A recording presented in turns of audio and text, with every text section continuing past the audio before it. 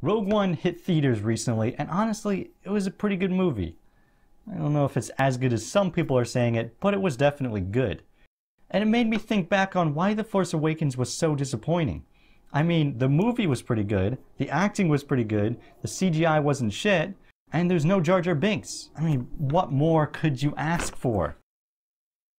Well, kind of a lot. Let's start with one of the big ones. The Force Awakens was basically a soft reboot.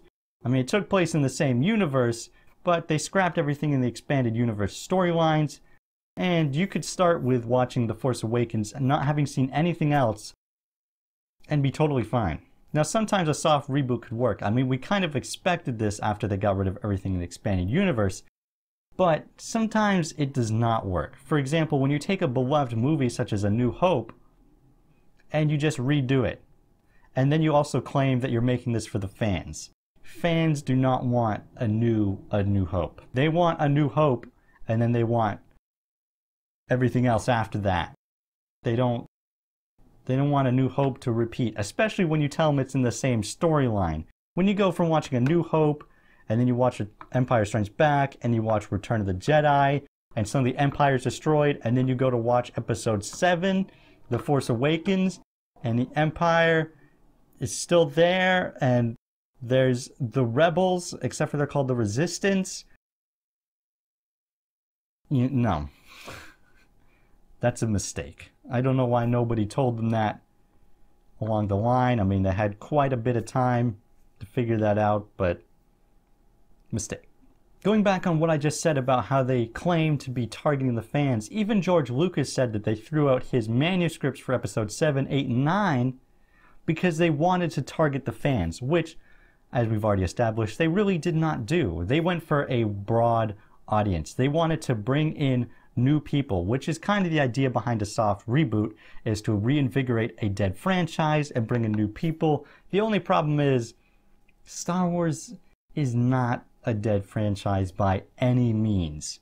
It was very thriving and had a very thriving community, and I know there are definitely some fans who are still ticked off by the fact the expanded universe no longer exists in the continuation of the Star Wars franchise. Now, it doesn't mean you can't enjoy expanded universe. It's definitely still out there, but it's kind of a raw spot for people. Even for me, it's still, still a little bit frustrating. Another one of the big issues with this movie is the story really doesn't quite fit. If you watch Return of the Jedi and then you watch The Force Awakens, all you're going to be left wondering is, how the fuck did we end up right here?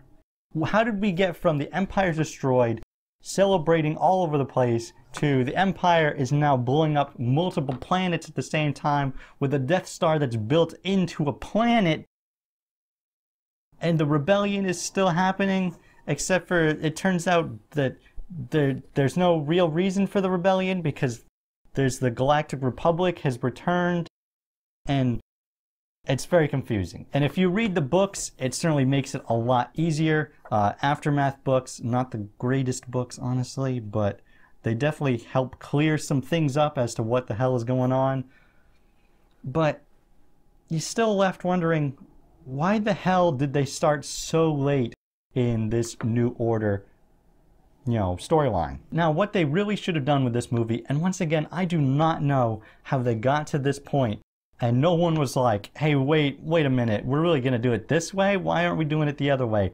What they should have done is they should have started it earlier in the storyline of this new Empire. For example, had the movie began with the Empire revealing themselves yet again from unknown space, Kylo Ren shows up and nobody knows who he is except for some people like that guy in Jakku and Han Solo and Princess Leia. If only they knew who he was, suddenly it would make a whole lot more sense. You could watch Return of the Jedi and be like, they destroyed the Empire, and then you could watch The Force Awakens like, everything's pretty great. Oh no, there's a new Empire. Oh God, that sucks for them. This is enthralling. I can just keep watching these movies, but they did it.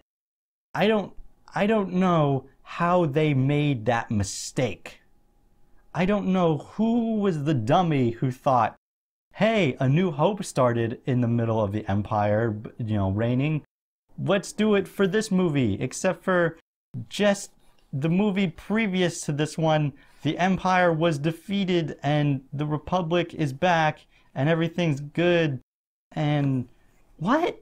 What? What? I don't know. I don't know how they thought that made any sense. And that just proves my point, as sometimes a soft reboot does not work. You know, for example, when you make terrible decisions as to what to do with that reboot. Like I said, good movie, but oh god, why did they make those decisions? And part of the issue with starting it with the Empire still existing, just kind of there for who knows why the Republic hasn't destroyed them knowing that they're there. One of the issues is, why the hell do we even care about this anymore? Why is this an issue? The Empire's out there. You know, if you're not going to make the conscious choice to destroy them when you have the chance, that's on you. That's not my problem anymore. You know what? You go do what you got to do. I'm out at that point. I don't know why you made that mistake. And like I also said previously, if you read the books, you know, you kind of understand more as to what's going on. But not everybody's going to want to read the books, okay? You can't force people to read books to understand what the fuck is going on with your freaking movie. That's a terrible plan. That's a terrible idea. This is not the kind... These are movies that are based around movies. Books should add to the movies. They should not be integral into making these movies part of the universe. That's a bad choice. It also leaves us with the problem is, why the hell do we care about Kylo Ren? I know it sounds crazy, but you know what? I don't really understand what the issue is, you know? Sounds like he had a pretty good reason. Sounds like his parents were kind of deadbeat, as far as I've gathered. And he went off to somebody who, you know, might help him. I mean, from what I know, Han Solo and Princess Leia were having trouble with their son, so they sent him to freaking Luke. I mean, how does that feel to be a kid? Your parents don't like you, they're gonna give you to your uncle so that way he can teach you stuff. Wow. Yeah, there's no way you're gonna go down the dark path on that path, man. No, sorry, Bob. And you're probably thinking, with A New Hope, I mean, they started that, you know, in the middle of the Empire. They started that in the middle of the action. You know, we don't really know who these characters are. We don't know why it matters. Except for you kind of do. I mean, right off the bat, they pretty much showed you that these guys are some bad dudes. And watching Kylo Ren destroy a computer does not tell me that these guys are some bad dudes. I mean, we did get to watch them murder civilians, but, you know, like I said, the Republic didn't destroy them to begin with. That's on them. Those civilians died because the Republic was stupid. And when you read the books, you're still going to think that those citizens died because the Republic was stupid, because the Republic was stupid. I mean, they went from making bad decisions before in the prequels to making bad decisions after the original trilogy. I mean, come on, figure it out. Some of these people were there when those bad decisions happened that led to the Empire, and they're still making the same bad decisions. I don't understand. I don't get it. I don't know what Disney was thinking. Now, the next thing is they treated people like they were stupid. And I don't just mean the fans, I mean everybody. I mean, are we in a society full of people that are that dumb that they can't put together that the reason why Han Solo and Princess Leia aren't together is because their kid went to the freaking dark side? You know, duh.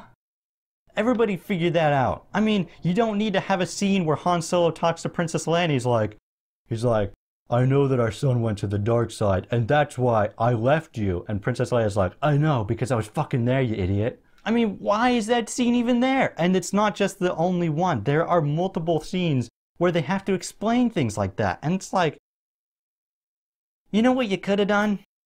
You could have set the movie at the freaking time when this happened. And then you wouldn't have to write terrible dialogue. Now, this last one is a bit petty, but it really speaks to the kind of detail that they were paying attention with in this movie, which is to say, not a lot of detail.